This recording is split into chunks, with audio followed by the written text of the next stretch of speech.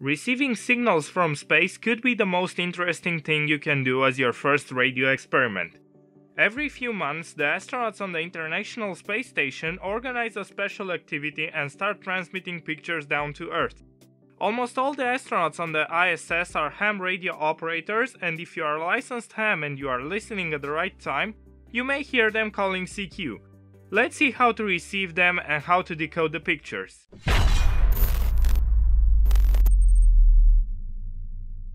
We will be using a program called RX-SSTV by Oscar November 6 Mike Uniform.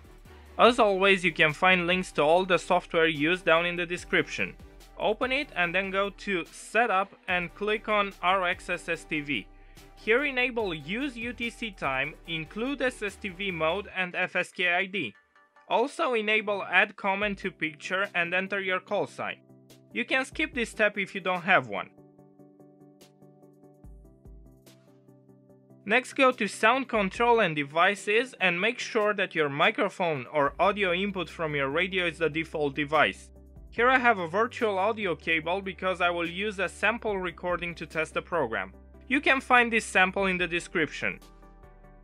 This is what decoding SSTV looks like. A complete image takes 2 minutes to decode.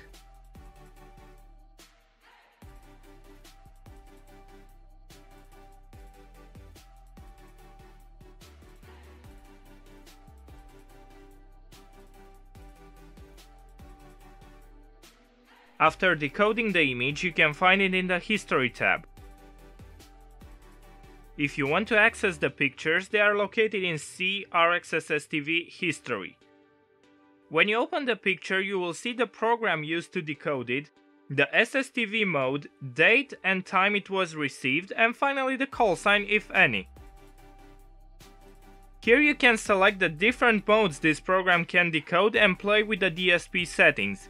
Usually the ISS uses PD120 and it can be received on 145.800 MHz.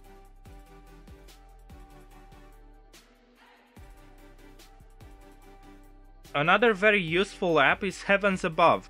It will tell you when the ISS is above your location. Go into the settings page and make sure all the settings match the ones on the screen.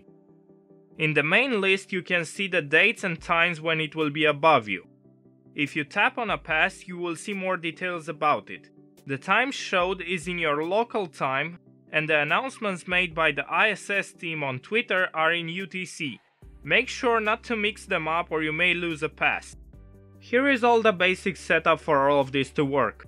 You will need a radio or an SDR, an audio cable that you will use to connect the radio to your PC, or you can use a microphone close to the radio, but the quality may vary. And finally, RX-SSTV on your PC. Optionally, you can use a Yagi antenna and follow the ISS for the best results. This is what my setup looks like. I have an old VHF Motorola radio and a Windows tablet running RX-SSTV, with Audacity recording audio in the background just in case the image decoding fails and I need to try again. Here is how it sounds.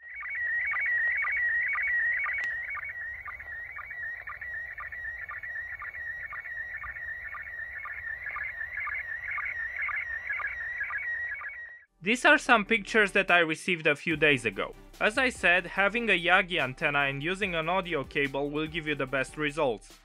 If you are lucky, sometimes the ISS can be seen like a small dot moving on the sky. Have fun and leave a comment if you ever attempted to receive the ISS. Don't forget to like, subscribe and enable notifications from the bell icon. If you have any suggestions, leave them in the comments. This is Yankee Oscar 9 Lima India Golf, over and out.